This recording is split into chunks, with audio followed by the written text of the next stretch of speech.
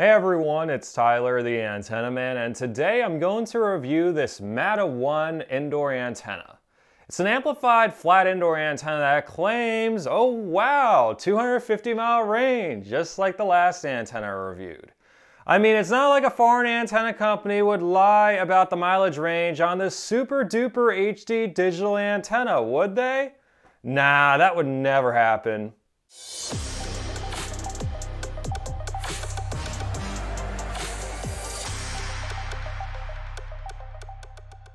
If you're a cord cutter or use an antenna, be sure to subscribe to my YouTube channel and hit the bell icon to receive a notification whenever I post a new video. Before I get into this antenna review, I need to explain a few things about indoor antennas. They typically work in fair to strong signal areas within 30 miles of the broadcast towers, depending on certain factors, like your home's building material and how many trees you have around your house. Too much tree coverage will likely require an attic or outdoor antenna. There's no such thing as an HD or digital antenna. HD and digital are just keywords antenna companies use to get their products to show up on search results for people who think HD antennas are a real thing and just type in HD antenna on Amazon. Mileage claims are also bogus on most indoor antennas, like this 250-mile indoor antenna. Stay with me for a little bit longer and I'll give this antenna a piece of my mind. While you will always get the best reception and most channels possible with an outdoor antenna, there is one way to find out if you stand a chance to pick up all the major networks with an indoor antenna. On your web browser, go to rabbitears.info, click on Signal Search, drag and zoom the pin drop to your location, change the height above ground to 13 feet, and click on Go. This will generate a reception report at your location. If you see most of the local channels with signals listed as good, there's a good chance you might be able to use an indoor antenna. Anything else that's listed as fair or poor, you will probably need an attic or outdoor setup. While you have the reception report on your screen, pay attention to the RF channel numbers in parentheses. These are the channels each TV station broadcasts on, and it's usually different than what they show on air. Any channel that's 7 through 13 highlighted in yellow is high VHF and may require a longer antenna element to be picked up, but can sometimes be picked up with a flat antenna if the signal is strong enough. So back to this antenna. The design seems to be that of a very basic flat indoor antenna that's mainly optimized for UHF channels 14 through 36. Remember that you typically need a longer antenna element for VHF channels 7 through 13, like a good set of rabbit ears. The antenna comes with an amplifier and a 16-foot cable, but those are the only good things about this antenna. Now time for the issues. The design of the antenna is a little bit flimsy. It's kind of curved in a bit. Like if you try to straighten it out like this, it just folds back in. It has a hair-thin cable that's going to result in signal loss or easy interference. In a previous video of mine, I demonstrated how the coax cable can have a huge impact on reception. With an antenna, it's best to use a thick, high-quality RG6 quad shield cable that looks like this.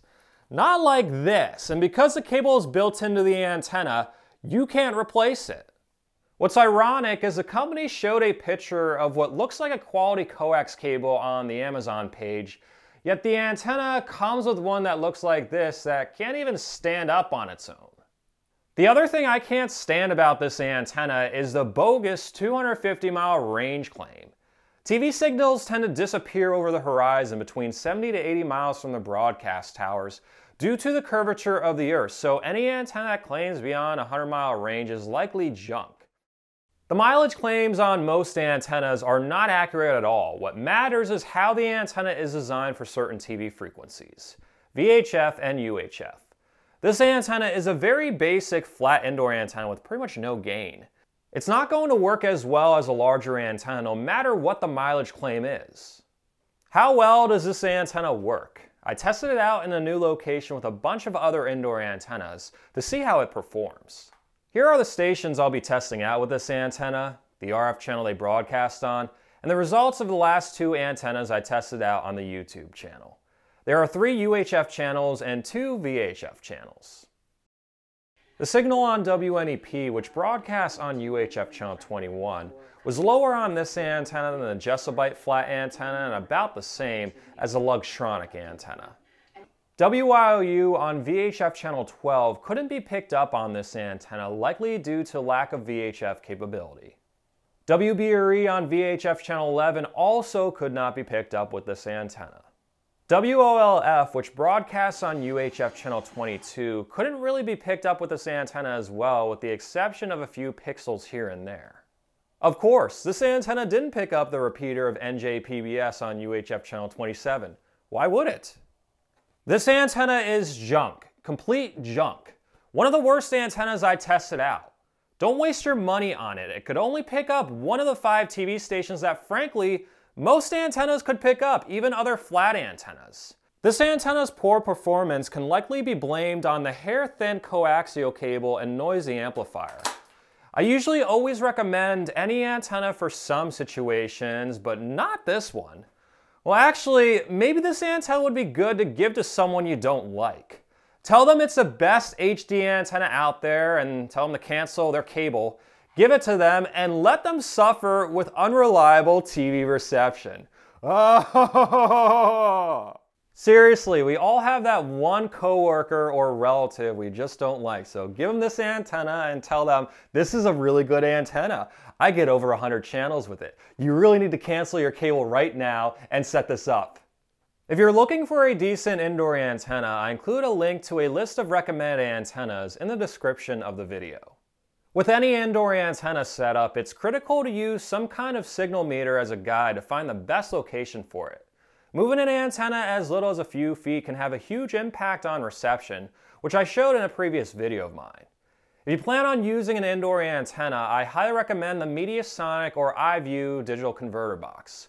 Both have a signal meter that comes up if you press the info button twice, which is very helpful to find the best spot for an indoor antenna. I include a link to both models along with an instructional video for the Mediasonic DTV box in the description of the video. I'll be releasing other indoor antenna reviews in the future, so be sure to stay tuned to my YouTube channel. I was truly amazed at how well and how poor some performed. I mean, there was one antenna that performed worse than this one. If you don't want to wait for the videos or would rather just set up an outdoor antenna first, feel free to sign up for an antenna recommendation from me on my website at antennamanpa.com.